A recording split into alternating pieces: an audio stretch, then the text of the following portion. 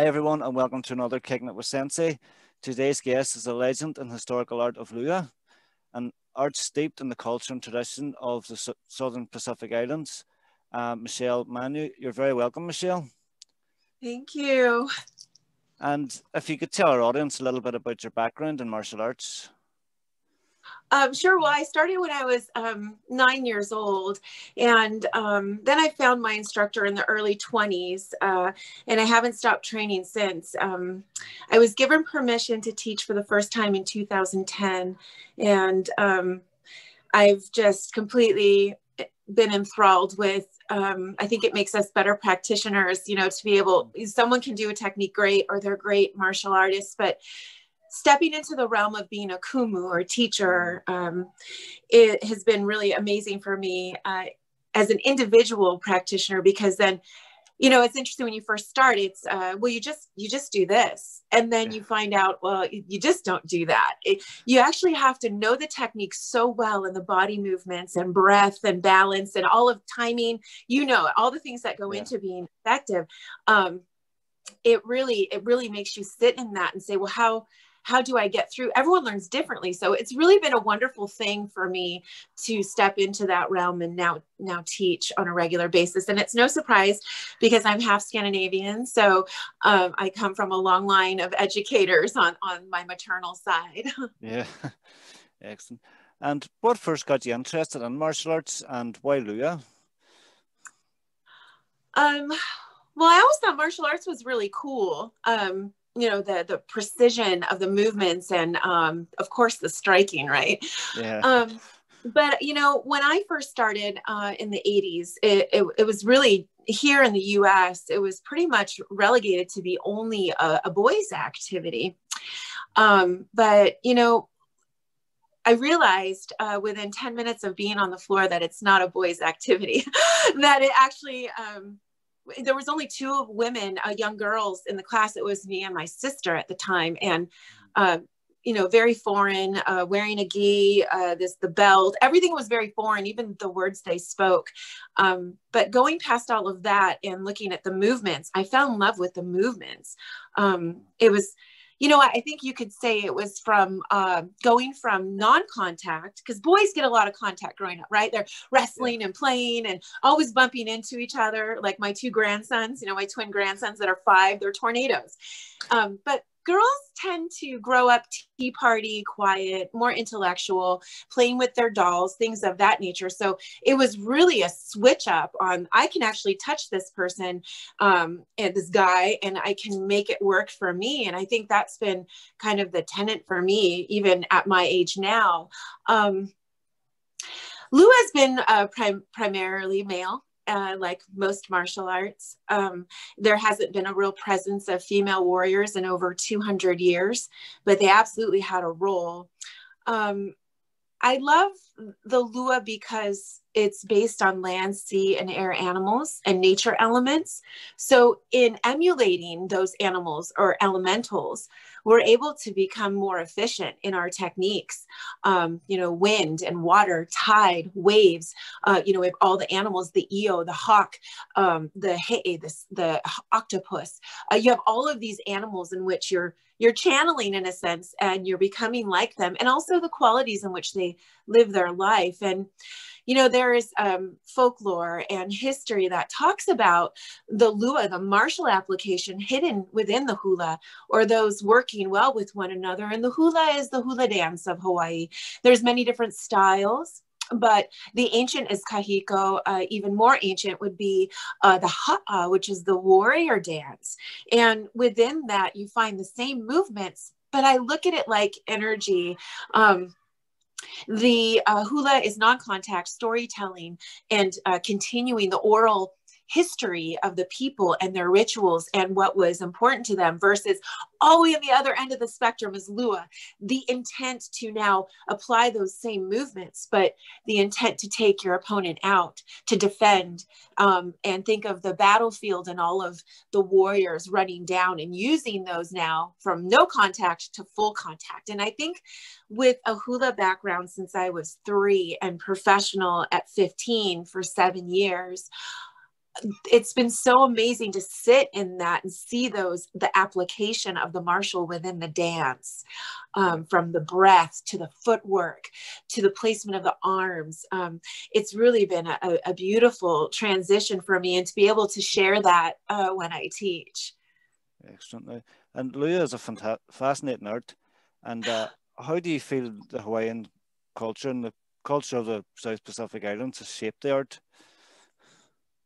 Well, it's absolutely integral. You can't remove, one from the other. Between the storytelling and the dance and passing on orally the history of the people, it's all around. I mean, even to the topography and to the demographic in which we use the Aina, or the beloved land, to train, whether it's in the mountains and using pohaku rocks, using the water at shallow and deeper depths to increase one's breath, the cardio, climbing the trees, carrying those massive boulders underwater, using the tide as it comes in as resistance, and learning how to fight in that. And there were, warriors that were sea-bound, that were experts in using the paddle. That's what they had on them, short bow and a longer bow, and the spears, the expert fishermen. I mean, those were our expert spearmen and women. So, it's very integral, the land to the practice. There was no misogyny in the culture. Everyone was given a duty, and they handled that. And if they didn't, there were consequences. So, not just the fabric of the culture, but the actual land and the energies of the land really contributed to every cultural practice. And Lua is no exception. Excellent. And what do you think the benefits are of martial training? Oh my gosh. Well, like and all of your, your listeners and fans know, it's endless. And the journey for all of us is very personal, where one art we're drawn to, another person really, it doesn't resonate with them. Perseverance, dedication, accomplishment, confidence, self-peace, control over one's mind, connection to your body and the powerful movements, self-intention. Why are you doing this in the first place? Health and fitness, confidence, and most importantly, safety, being able to defend yourself and your loved ones at any time, and having that confidence that comes from that, drawing on those tools. I think the benefits of being a martial artist is that our fear it's no longer illusionary. We practice for real life events that kind of limit, not wholly eliminate, but they do minimize fear of what might happen. And we have those tools that we can then access. And so, I really think, when I'm teaching and why we walk throughout the world, I wish everyone could feel what it's like to have these tools and to feel pretty confident that if anything happens, you may not know what to do, but your instinct will kick in. And that comes through working our martial techniques and our training. And if we don't make it, we know that we will fight until we probably have my goal is to fight until my last breath. And if a situation occurs, I think most people either go into that flight or freeze because they don't have those tools to rely on and to fall back on, and the muscle memory.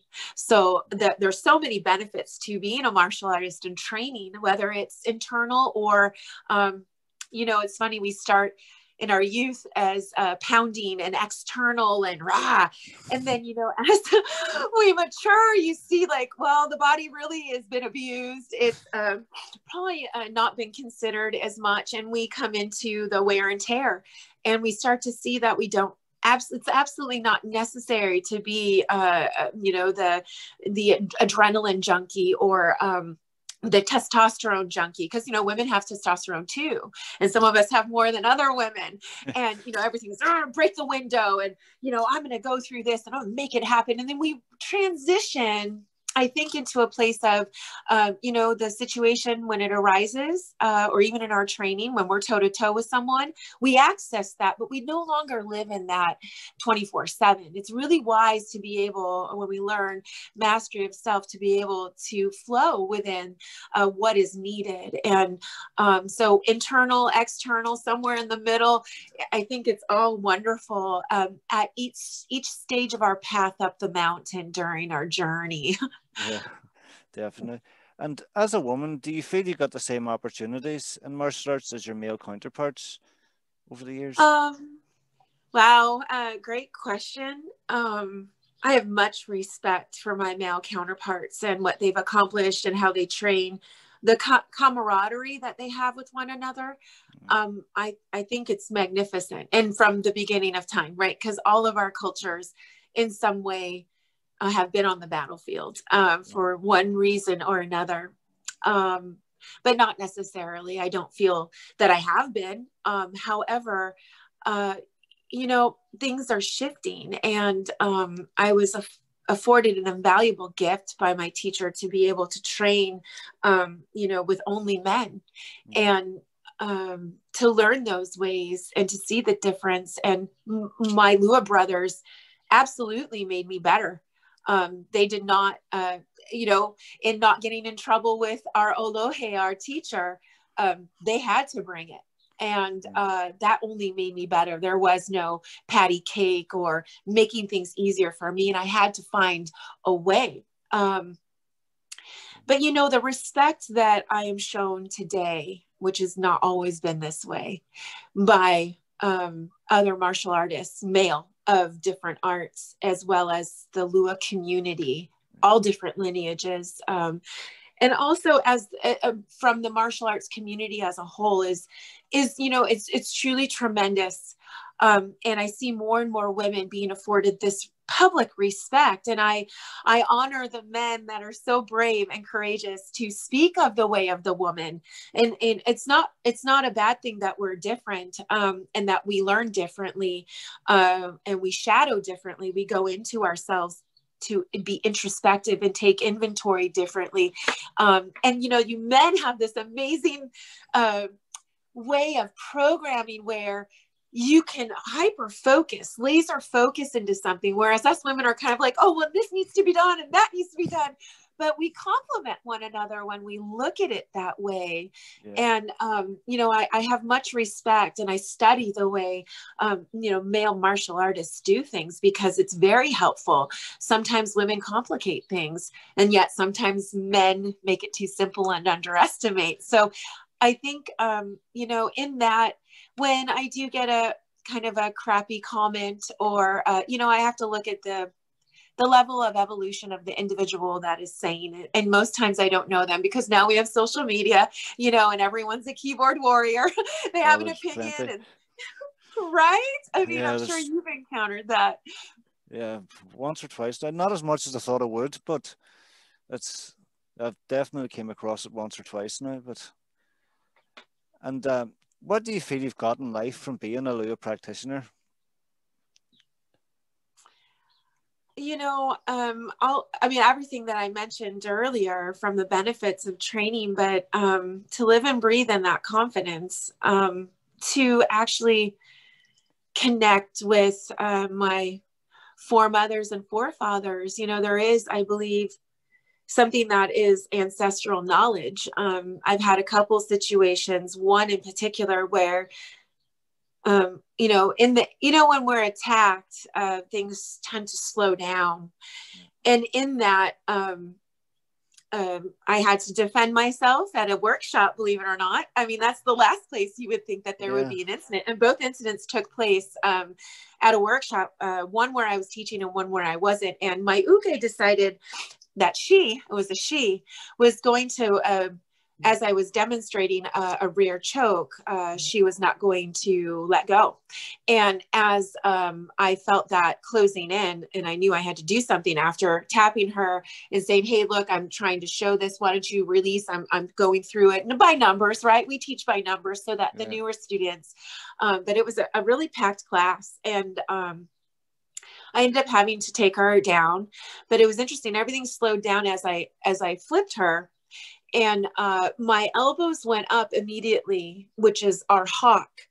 And as we're flying through the air, and she's flying down on her back and I'm flying over her, my elbows went into this very interesting double vertical EO or hawk strike, to where it's going to sound graphic. Remember, this is a war art. Elbows to penetrate her through her eye sockets. And I was able to say no in midair and land with my forearm, my wing on her throat, of course, half off to not harm her. But it's that sort of ancestral knowledge where I feel, Lua, it's different. It's not just learning. These things happen. And when you're connected and you ask for leading, these techniques, these movements within the techniques come. And that's something that I can't explain with logic. And it sounds really crazy, but I explained it to a kahu, a wise man after that happened to be, we were in South Carolina, so it's far from home. And they flew him in from Hawaii, and he explained, well, of course. I said, look, Alohe didn't teach me that. And he said, it's ancestral knowledge. And so, those sort of things, maybe it's Viking too. You think, I'm half that too, right? So who knows? But it's about that connection for me, and knowing why we do things a certain way. And that's really what I've gotten out of being a Lua practitioner, is connecting more with the blood that pumps through my veins. Excellent. And what would be your favorite part of training? Would it be the sparring or the weapons, the history, culture? Well, I actually love all of it. Initially it was the hard, it was the coup, masculine all the time. I was with the guys, and that's the way my teacher was. Very intolerant. He trained us to be soldiers, not warriors. You listen and you line up and you breathe when I tell you to breathe. But I consider myself a striker. I'm not necessarily a ground fighter, even though there was grappling and wrestling and things of that nature. How could it be if it's a joint tearing and dislocation art? I mean, clearly we would have to go for the man, which is considered the lower part of the body. The man carries the woman and the kids and the grandkids. And it might be different timing that the man carries the woman. The kids go out and they throw weapons and they come home to report and guard mama. So, I think that's my favorite is striking, but I also very much love my weaponry, which is still using the kids and the grandkids, to effectuate that. But as I grow into now my elder stage, as I transition, I really do love the history, and I want to understand each battle on each island, and the differences between the warriors and how they trained on each island and what was expected. It's so much, and there's always something new to learn. And, with each day I learn something new, and I try to give that back to my students. So I really do love all of it. The sparring, the weaponry, the history, even the fitness, we spend so much time banging. It's really important for us to spend that time in the feminine as well, in stretching and keeping. I think, stretching really keeps us from ending up on the surgery table. So, yeah. Definitely. But I'm a bit of a history buff myself, as you've probably seen from my channel. It's just, I love discovering different cultures and histories behind them through martial arts. So that's been a big motivator of mine for the last while. But what advice would you give a young girl or anyone young starting out in their martial journey? There's so much to say here. Yeah. I think there still is a level of, why are you doing this? With anything with young girls, I think they come under quite a bit of scrutiny, and their inner dialogue, that inner predator, is very strong. I'm not sure with young men, but women are very critical of themselves, especially in the teens to the 20s, and it really doesn't shut up slightly until the 30s, right? And 40s I'd say for some. Right, for some, and then some are just eternally tormented. I think there's going to be moments where they're going to be confronted with the difficulty in continuing, whether it's athletics in general or martial arts study. I think that these moments, they need to sit in that, and they need to search themselves about, am I listening to what other people are obligating for me? Or is it of my heart to continue this? Whether they can see the top of the mountain or not, they need to sit in the moment and really check in with themselves and why it's important, and remove everyone else's external commentary and, obligations in which they should move forward. I think really sitting in that, focusing and understanding that these are pivotal moments for their future, that if they do give in and quit, then they will be missing out on a part that needs to be fulfilled within them. That's part of their path. Until they finish that, they can't really move forward. But maybe that's when we come back full circle. But definitely not listen to the naysayers, criticism, and actually use that to propel them forward. And for me, it's like jackhammering. When that happens, it jackhammers all of the cement that I've actually put around my feet to say, I'm steadfast, I'm moving forward, no one's going to take me off my game. Boom, I'm taken off. But these are moments that are such opportunities for us, because then we're able to sit in that and reevaluate. And maybe it's time for inventory, and this is a gift. We sit in that, and then most times for me, I find that those are more pivotal points where I was like, no, that's nice. Now there's more cement. I re-pour it, and I'm ready to rock and roll. And it gives me tougher skin. So I would say stick with it. However, if you're with a martial teacher that is not advancing you as a female, that there's some sort of stigma there, because it's out there once in a while. No, I know not every male instructor.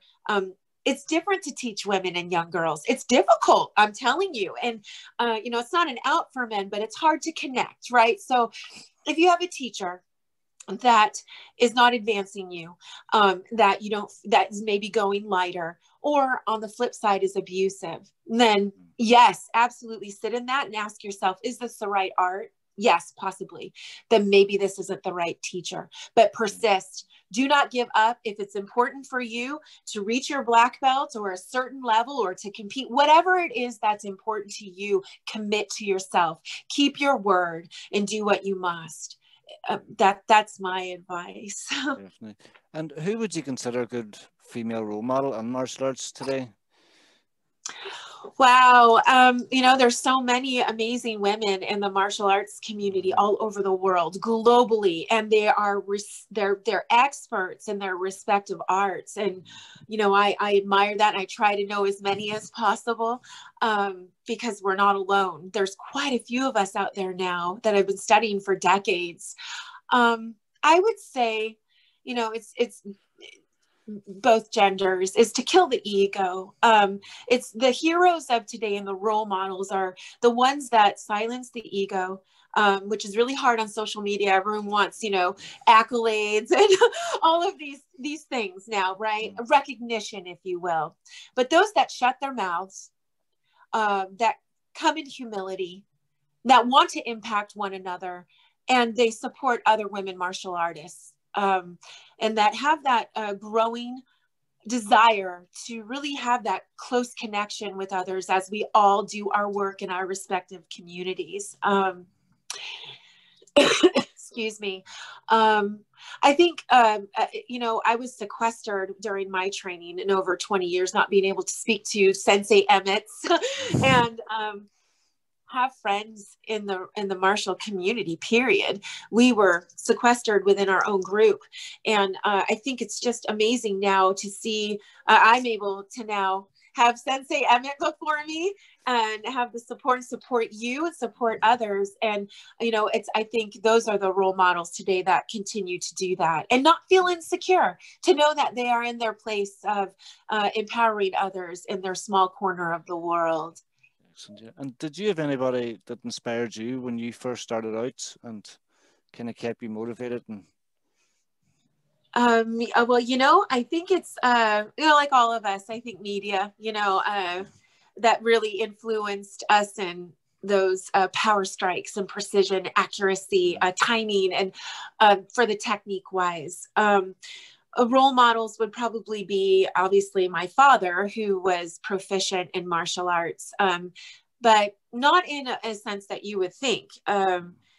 My father, you know, Asian Hawaiian mixed, left the islands and really wholly subscribed to the missionary way of life, which means he could no longer embrace his culture.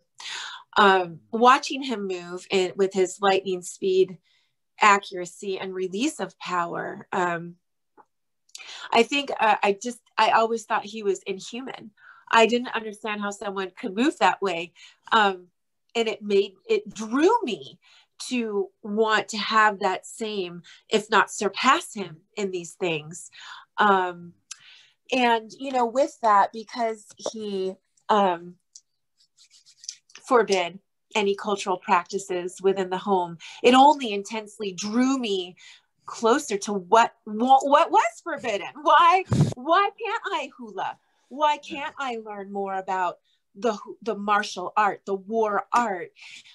So now I sit here before you, given the recognition as the Knight Commander of the Royal Order of Kamehameha the First, which the only woman being recognized as the second highest ranked, you know, in that realm of knighthood, for the protecting, promoting, and perpetuating the Hawaiian culture through the Lua. And, you know, and the only female teacher right now in this time of the Hawaiian Lua. My father would probably either bust out of his grave and try to kill me, or he would be pleased that I'm attempting to undo his decision to shun his culture. So it goes a little bit deeper than who inspired me as a girl and training in Lua. It's much deeper on a bloodline level and on a cultural level. And that's really what it comes down to. I think people talk a lot about my mom, my dad, you know, the great influences, but I think, you know, we learn a lot more from our shadow. We learn a lot more from events that we can't really reconcile, and using that in propelling us forward. And this is clearly dictated my purpose here on during my time on Earth. And those, so it's been quite remarkable. Yeah. Excellent. Now. And your father sounds like a very smart man. Now, the father myself, I know the best way to make my daughters the best they can be is tell them it's forbidden. So isn't that true? Maybe he was very smart back years ago, but it seemed to have worked. But finally, Michelle, how can people find out more about Lua and about the Hawaiian and Pacific Island culture? Oh, well, you know, it's still very much sacred and secret on the islands. You really won't find many kumu that will teach anyone without the Hawaiian blood. Yeah.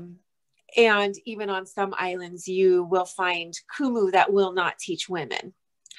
You know, you have to understand that the missionaries came and they assigned the same value for women that they had in their society to the Hawaiian women, when that not accurate. So it was written, history, and what a lot read about is written from the eyes of the missionary of what the role of the woman should have been.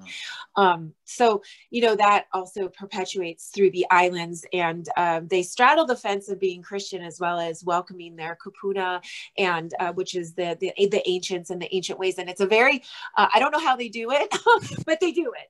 And, you know, with that, you can find multiple teachers, but I don't know right now of anyone else teaching remotely, which makes it very hard to promote the Lua throughout the world. And you know, like some of the elders say, and other martial practitioners, the world is my dojo. And so I wholly embrace teaching on Zoom right now, and that will absolutely continue after, as I've gained students in Australia. They're in Hawaii, the women of Hawaii, and, you know, possibly Zurich soon. So it's been wonderful for me, but I wish my brothers would also welcome teaching online and welcoming others of non-Hawaiian blood, because it's really important to not let this information die. So you can find lots of articles online. There is my teacher, Ka'ivalu. There's many teachers throughout the North American continent that teach, as that all goes all the way down into the country of Mexico. And that is alohe.global. It's OLOHE.global. You'll be able to click on the page that says authorized schools or black belts with schools.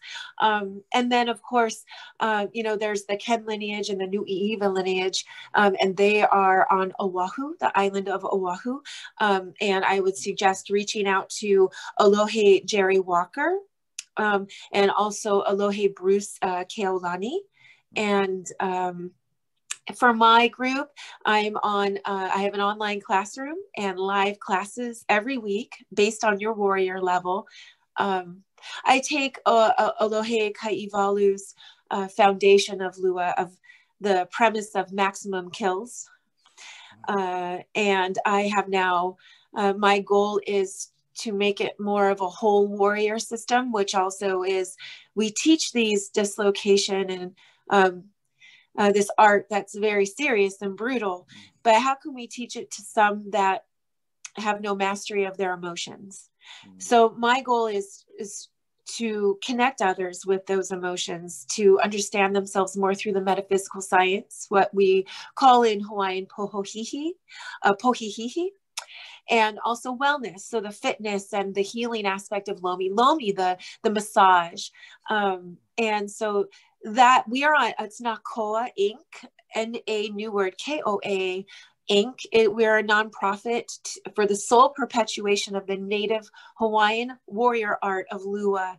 And it's a men's division and a women's division. They train separately, and once in a while we'll get together and collaborate. But that is where mostly Lua, you can see, is being taught throughout the world and also on Hawaii.